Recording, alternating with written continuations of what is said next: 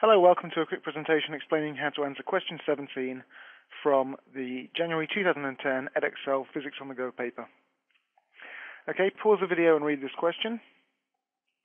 Okay, hopefully if you've paused the video, you've had a careful read and you've recognized that you've been told the volume of the hot air balloon, the total weight of the hot air balloon including the envelope, which just means the sac thing here, the density of the surrounding air, and it asks you to show that the resultant force upward on the balloon at the moment it is released is about 200 newtons. So it's talking about resultant forces. So what forces have we got here? We've got upthrust, and we've got weight. And the resultant force will just be upthrust minus weight, or weight minus upthrust, whichever way around you want to make it. It doesn't really matter. Okay, so I'm going to say the resultant force will just be equal to upthrust minus weight. Okay, now the weight we've been given 3310 newtons. 100 newtons. Okay, but the upthrust we're going to have to calculate. Now, Archimedes' principle states that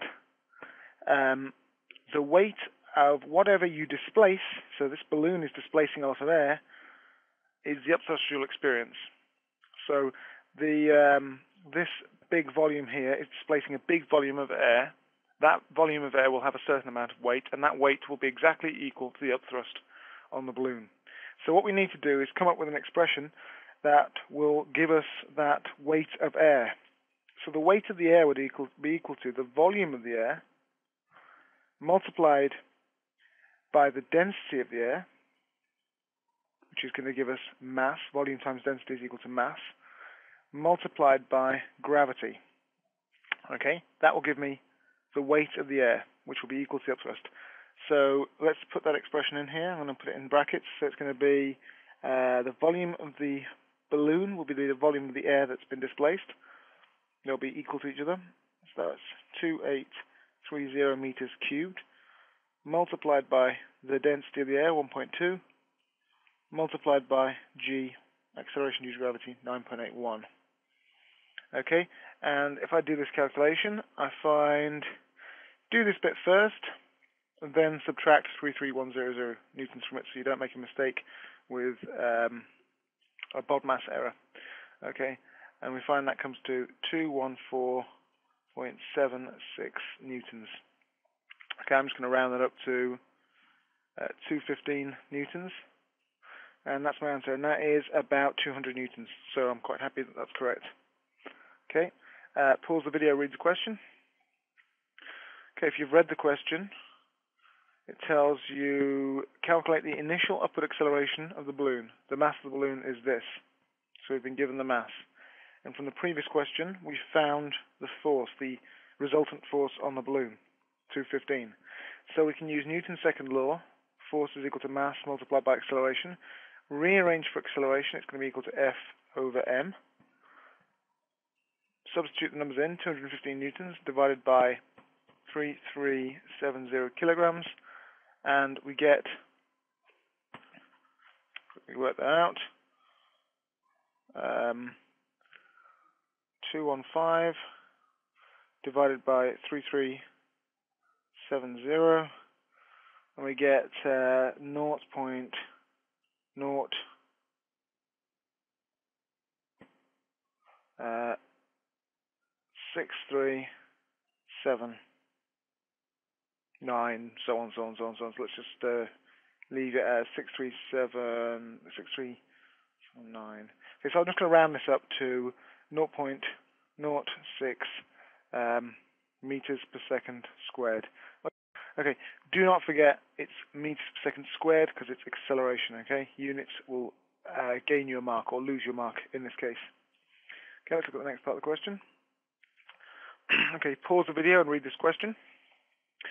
Okay, so this question is talking about the balloon rising through an air of certain viscosity at a certain speed, a constant speed I would imagine. It says the effect of viscous drag on the balloon is negligible provided the airflow is around the balloon is laminar. Justify the statement in bold with aid of calculation. You may treat the balloon as a single sphere of radius 8.8 meters. So what we're talking about here is we're interested in viscous drag, okay? And they're wanting you to see parallels with the balloon and the Stokes Law way of finding the viscosity of a material by taking, say, a tube filled with a viscous liquid you want to find the viscosity of, placing two markers, dropping a sphere into this liquid, and then timing how long it takes to cover this distance so you can find V. You should be able to calculate the force on the sphere, which will be the weight of the sphere minus the upthrust due to buoyancy, and then you'd be able to substitute all those numbers into the Stokes Law Equation, which is F is equal to 6 pi, and then this symbol means viscosity, R for radius, and V for velocity. Okay, so they want you to see that the balloon rising up through the fluid of the air is basically just the same as a metal ball bearing falling through some engine oil, for instance. So it just wants you to show that the force will be negligible. The viscous drag, which is the resisting force, will be very, very small, is what it wants you to show.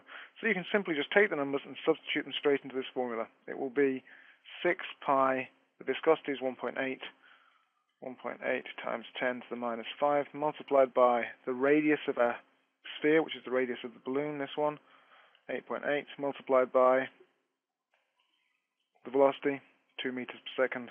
Okay. If these weren't in meters per second and meters, you'd have to convert them into the standard units of meters and meters per second. Okay, so let's do this calculation. Okay, so it comes out as 0.00597, or I'll just round it up to 0.006, which is 6 times 10 to the minus 3 newtons. So force is very small. Statement correct. Okay, so that will do to answer that question. Okay, add labeled arrows to the diagram below to show the forces acting on a vertically ascending balloon. Okay, pause the video, have a go at this. Okay, the question is worth 2 marks, but you actually have to put 3 arrows on this. You're going to have weight, or mg. You're going to have upthrust. Upthrust is going to have to be a little bit bigger than mg. Okay, and you could also draw on here a small arrow for viscous drag. Okay, viscous drag. In fact, I've spelt viscous wrong there. I put an E instead of, viscous, just with an S. Viscous drag, and that would be this arrow here. Okay, so you've got upthrust pushing up, you've got mg pulling down, and viscous drag will act in the opposite direction to motion. And since this thing is rising, as it tells us here, vertically ascending, viscous drag will act in the opposite direction of motion. Okay, read the second part of the question. Have a good think about it. Okay, so now it's talking about, as the balloon rises, the density of the surrounding air decreases. Explain why this density change limits the height to which the balloon will rise. Okay, so the upthrust force is dependent on the weight of the air displaced. It's equal to the weight of the air displaced. The volume of the balloon is not going to change. So since we calculated upthrust by just doing the volume of the balloon multiplied by the density of the air multiplied by gravity, if this number gets smaller, then upthrust gets smaller. So as the balloon gets higher and higher and higher, its resultant force acting on it, pushing it up, is going to get smaller and smaller. And eventually, you'd expect it to hit a constant speed. But of course, there's drag force, so that's going to slow it down until it stops. So that's why, okay? So I've just summarized that here. Since the weight of the air displaced will be equal to the upthrust, as the density of the air decreases, so will the upthrust until it is equal to the weight of the balloon. At this point, viscous drag will slow the balloon to a halt. Okay, I hope you found this useful, and any comments? I'm glad to hear them.